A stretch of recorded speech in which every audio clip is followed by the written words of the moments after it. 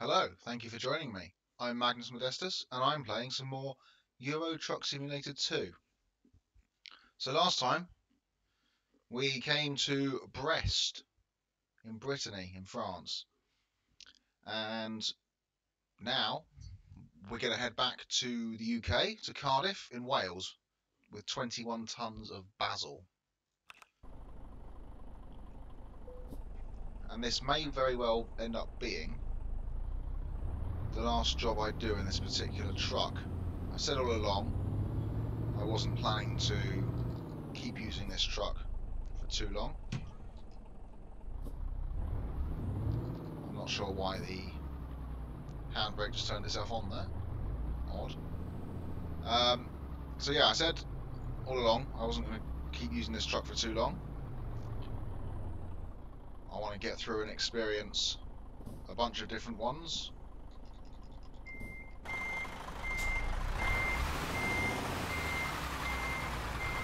For variety's sake, as well as for the sake of picking up a particular achievement which has somehow eluded me for years.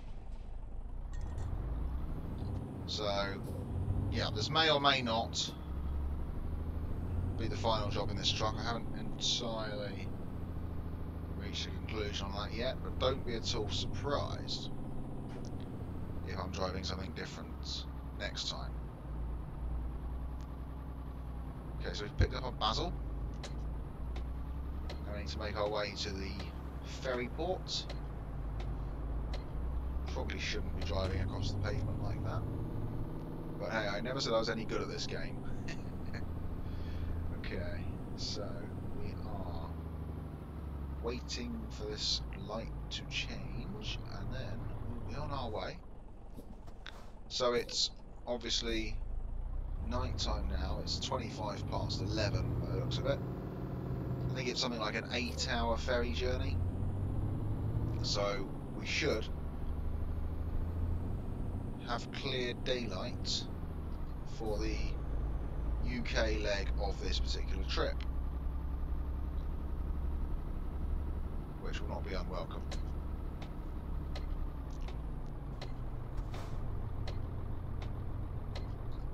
Pretty though the towns do look in the dark.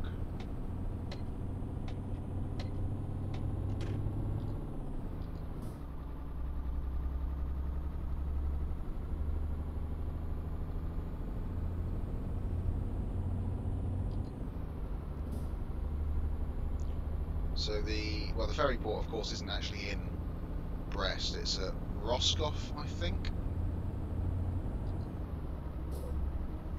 which is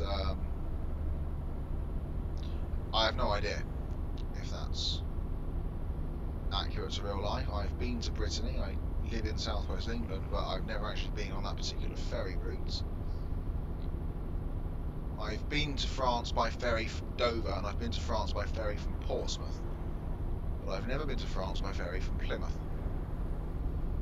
So I couldn't tell you off the top of my head if it does in fact go to Roscoff, or if it instead goes to Cherbourg or Brest or Quimper or wherever. But they've got it as Roscoff, so I'm going to assume and proceed on the basis that that is correct, because the rest of their ferry routes do seem to be accurate, so no reason to suspect that this one isn't.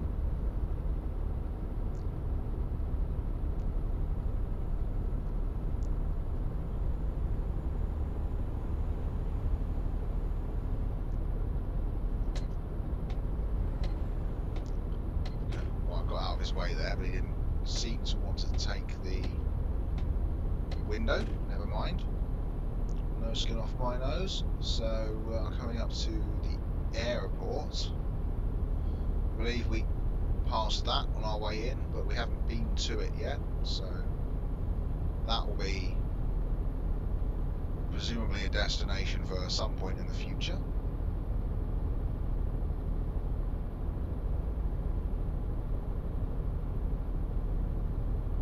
It's always hard to know with these sort of extremities of the map when you'll get back to them. The centre of the map eastern France, southern Germany, all of Germany really. The sort of places you pass through quite frequently in the course of this game.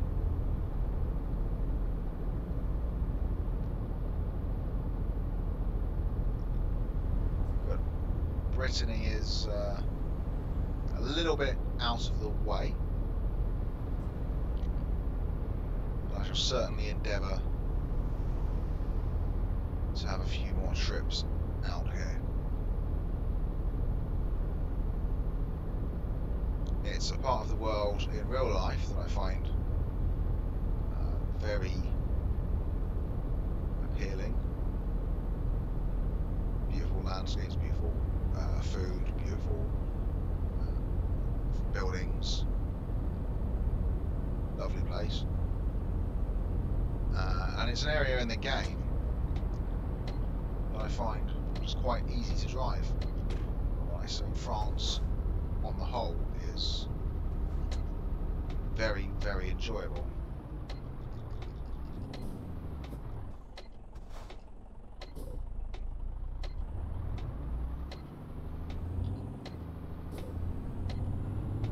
They've done a very, very good job with France. In the base game before the Vive la France expansion, France was actually quite a frustrating area of the map to drive in. Just constant stopping and starting, stopping and starting. Every time you come to a toll booth, and the toll booths are fairly frequent in France. They're not as frequent in France, I don't think, as they are in Italy, but they are fairly frequent. At some point, I'm not sure which expansion introduced it, but at some point they brought in the toll booth that you don't even have to stop for. There we go. Everyone seems to be turning anyway, so there we go. So not having to stop to pay a toll has really changed the experience, much for the better.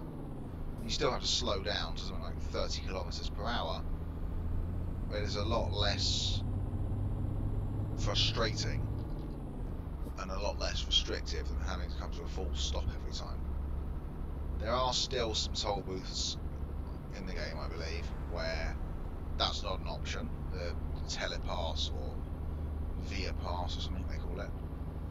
It's not available at all toll booths, but it is with the vast majority of them.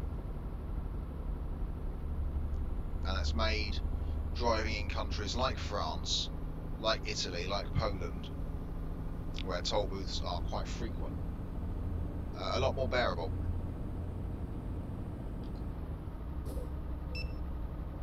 Apparently I'm speeding, I didn't even realise. Naughty me.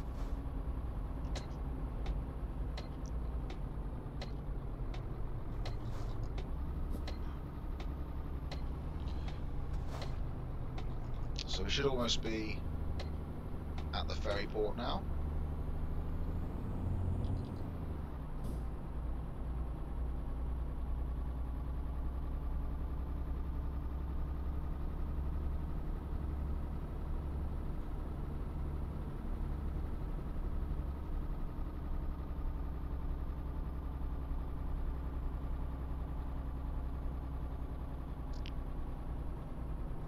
So I need to take a right turn here, I think. It can be a little bit hard to read the sat-nav map sometimes in urban areas where roads are quite close together, but I generally get away with it. I generally manage just about okay.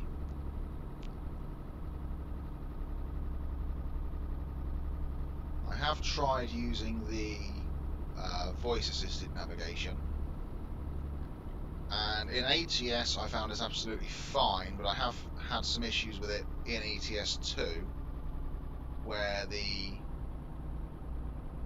voice, what the voice tells you to do and what's actually happening on the road don't necessarily correspond to one another. I think I've only really had those issues in the UK, so maybe an issue with left-hand drive. You know, with driving on the left, and where you're driving on the right, maybe okay. But because of those issues, I have turned voice-assisted navigation off for now. I may re-enable it at a future time and give it another chance. We shall see. So this is a 7-hour ferry trip. So there we go. We have lovely daylight. It's early in the morning, 8 AM here in Plymouth.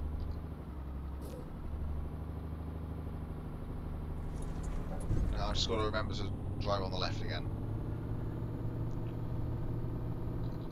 Because as somebody who has spent most of my time over the years in this game driving in continental Europe, I often find when I get back to the UK, I end up putting my truck on the wrong side of the road.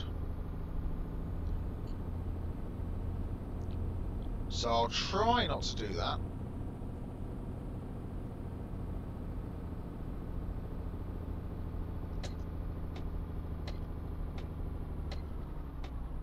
So we're in Plymouth, which is all the way down in Devon, the very edge of Devon.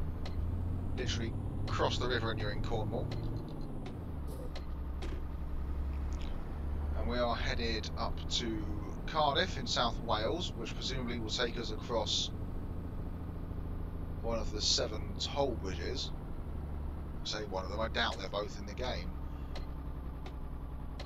I'm not sure if I've ever actually been across them in the game. I guess I must have been at some point, but I don't have any recollection of doing so.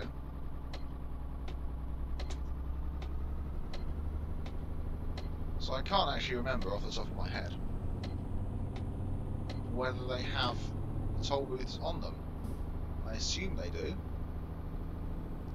Then again, I think they're now toll-free in real life. Or if they're not already, they will be soon. So there's potentially another change for SCS to update their game with at some point, if they haven't already.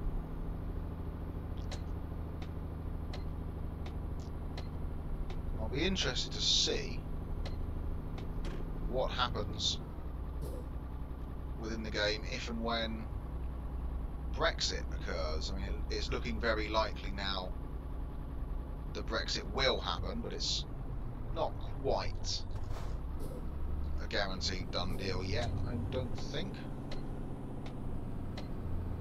Let's not get into any political discussion on that matter.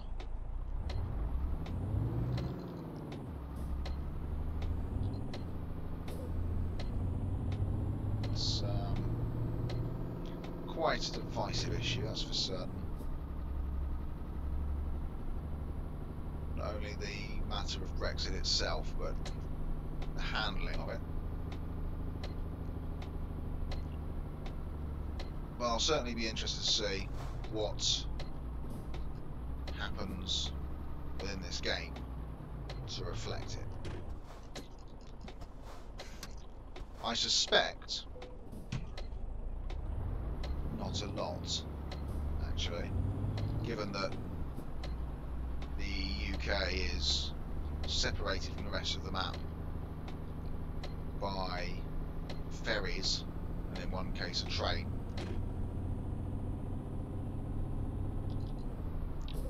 Because of course where the map goes into Russia, you hit the Russian border within the game, it's quite simplified. I mean, you just basically go up to a toll booth, but it's one that doesn't open immediately. It just makes you wait a minute or two to simulate, you know, having your passport checked and so on. But of course that's a land border, so they may not feel the need to put anything like that, you know, on top of the ferries and the Channel Tunnel, they may consider those to be sufficient delay already.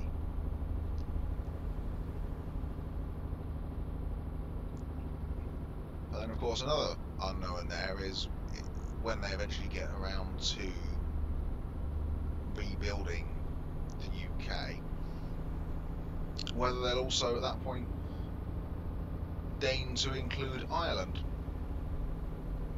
And then if there's a land border between Northern Ireland and the Republic, then that may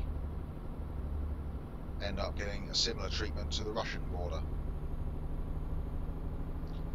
But it's a long way off yet, I should think, any of that.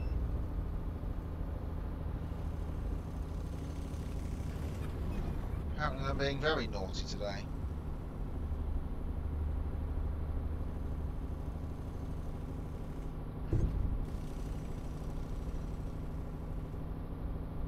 Two speeding fines in one trip. It's not ideal. Don't drive like me, kids.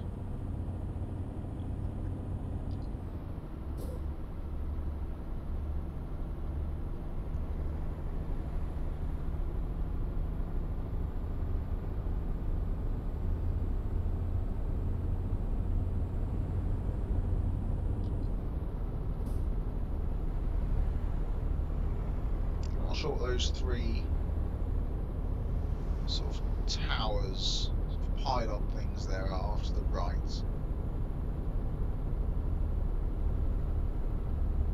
It's an interesting feature. It probably is something of some significance. I just don't know what.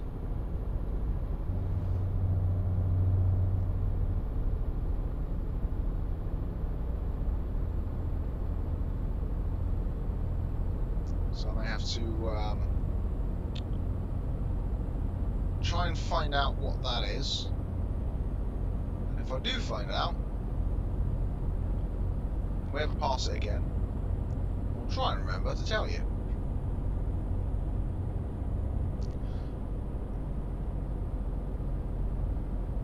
There's also a strange big tower there. I'm not sure if that's supposed to represent something in the real world, or if it's just a generic bit of scenery.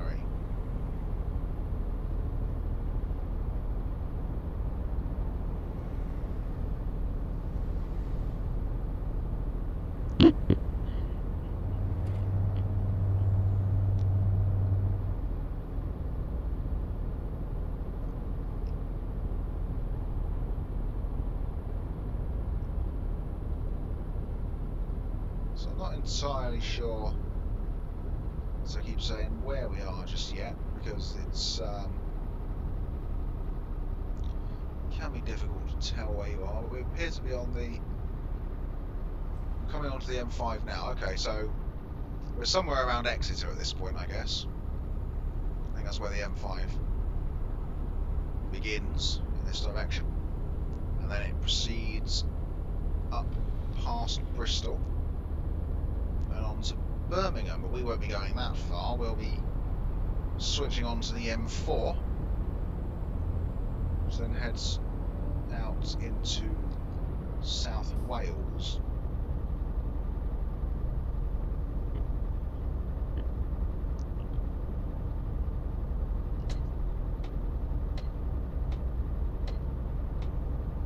Bristol's of course one of those places, as I've mentioned before, that I'm surprised is not in the game for a number of reasons. One being that it's huge and very significant. Another being that it's at the junction of two of the major motorways, namely the M4 and the M5. And the transition from one to the other within the game does feel somewhat diminished without having Bristol in place. So hopefully that will be added at some point, but for now it's not there. We just have to make the best of that.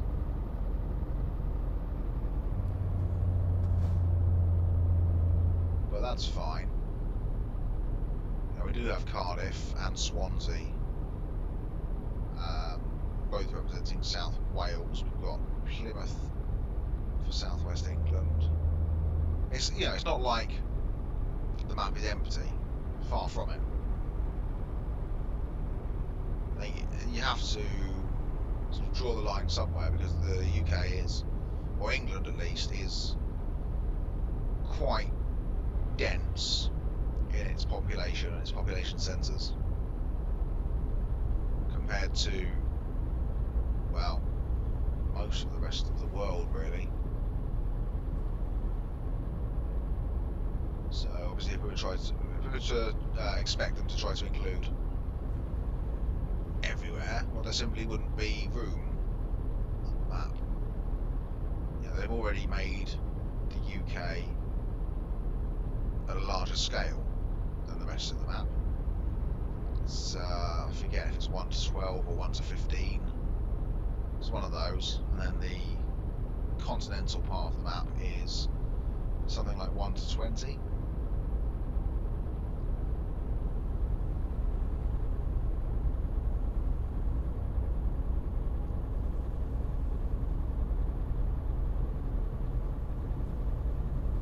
So it's, you know, already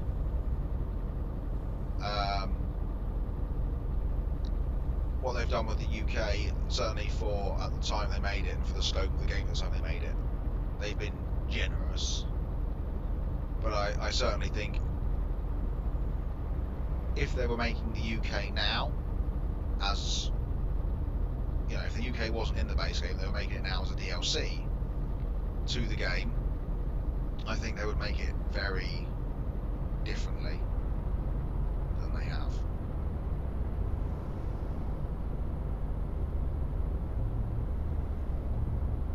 There's some big places in England missing.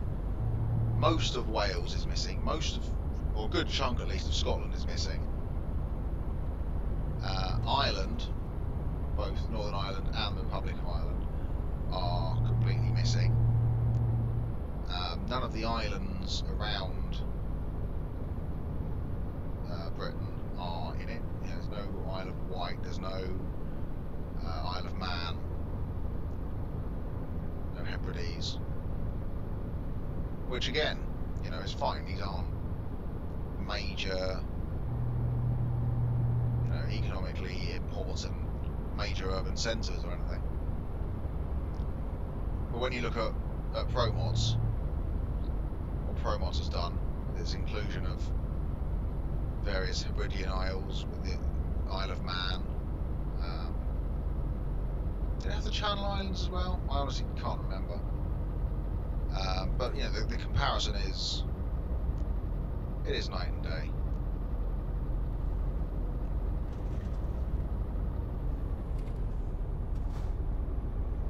And although I don't have ProMods activated on this profile at the moment, that's not to say that I don't highly recommend it. If you haven't already given ProMods a go, I would say it's well worth trying out.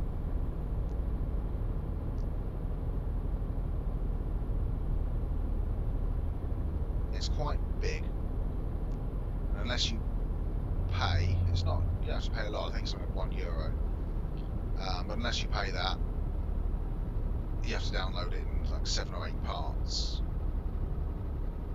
But it is worth the effort of finding that and going through that process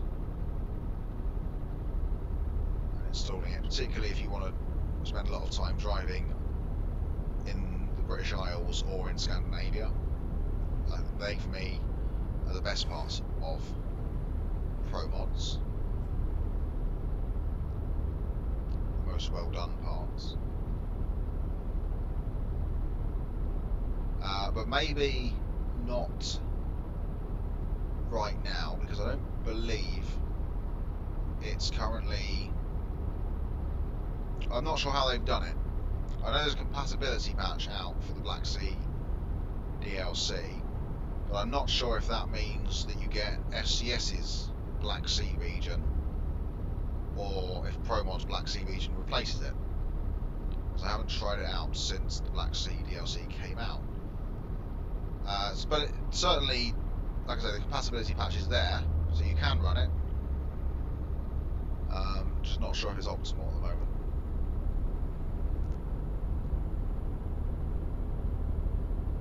So we've come across the one of the 7 bridges there. There did not appear to be a toll booth.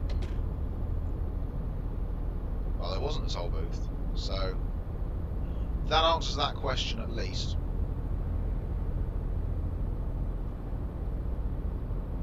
Because I was curious. As I said, it's been a long time, if ever, since I've been over that bridge. I think I must have been over it. I must have been. But not for a long time. So now we know there is no toll booth there.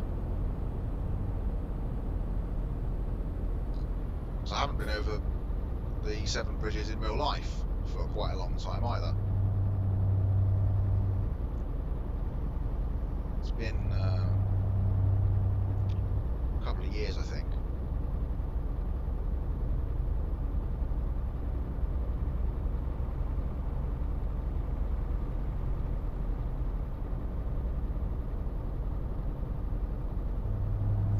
So we're not far off Cardiff now. I think we already passed one junction that goes into the east of Cardiff, so presumably we'll be coming off here, presumably going into the north of Cardiff. I used to live in Cardiff for a number of years, so it's an area, a city, a road network, in real life at least, that I know very well. Of course, the road network within the game is not particularly accurate to real life. For instance,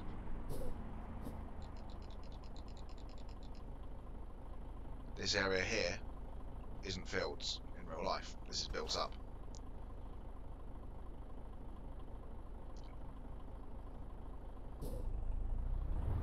Unless I'm not where I think I am. But I think I am where I think I am. I don't think that I'm not where I think I am. If I think I am, if I am where I think I am, and I think I am, then I've lost the track. I've lost track of all my things. That was quite confusing, wasn't it?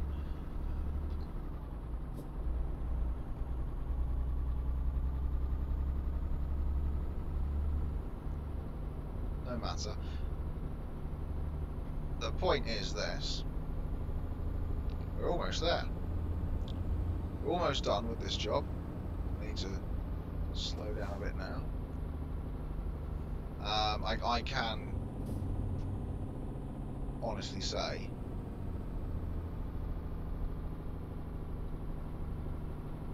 that this doesn't look a lot like Cardiff. As somebody who spent 4 or 5 years living in Cardiff, this does not look very much at all like Cardiff. They do have the stadium off in the distance there somewhere, and it's not a terrible rendition of the stadium. That they've done reasonably well.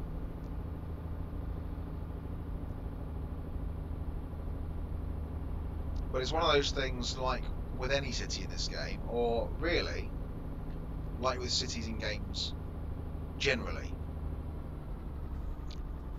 This is something that's been bugging me about cities in games for a very long time, and it's the same no matter what sort of setting the game has, what sort of era it's set in. Very few, if any, cities in games have adequate sort of urban sprawl.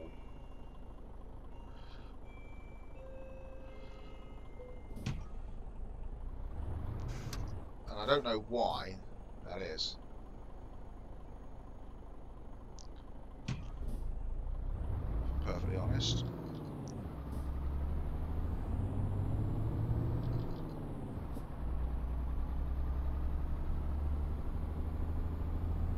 You know, I mean, you think games developers live in cities, for the most part, I should think. They should know what a city is like. And yeah, I mean, I think it first hit me with Oblivion, really, and the Imperial City in Oblivion, where it's divided into its 6 or 8 segments, whatever it is, and there's no sprawl around it, and you're looking at it and you're thinking, well, at least I was thinking, this is the capital city of a major continental empire, and there's enough housing here for maybe a couple of hundred people. But it doesn't seem to bug everyone else as much as it bugs me. And I guess there's, well, obviously there's technical reasons for the limitations, but I've seen other games where they find clever ways around that. Such as in Scarface, The World Is Yours, which is a surprisingly much better game than I expected it to be. And you could sort of see the rest of the city, but you couldn't ever visit it.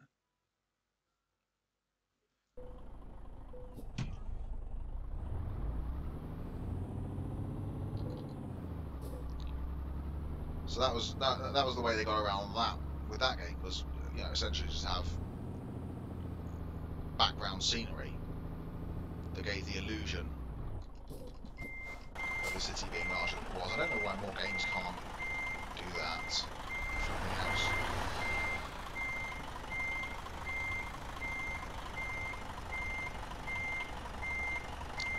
I'll be interested to see when Cyberpunk comes out what they've managed to do in that.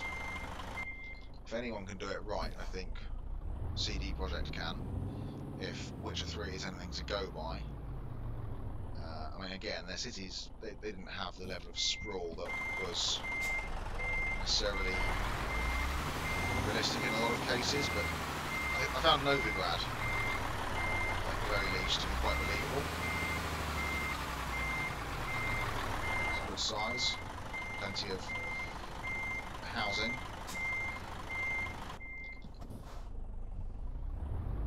See, that's gone green, but it's not good enough for me. I'm a bit of a perfectionist here. Let's get this properly lined up.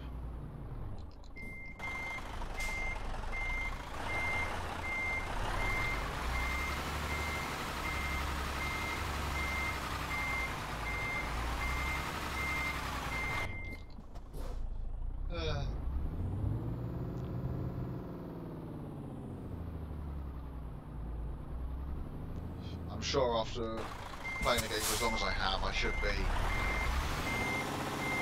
nailing these first time.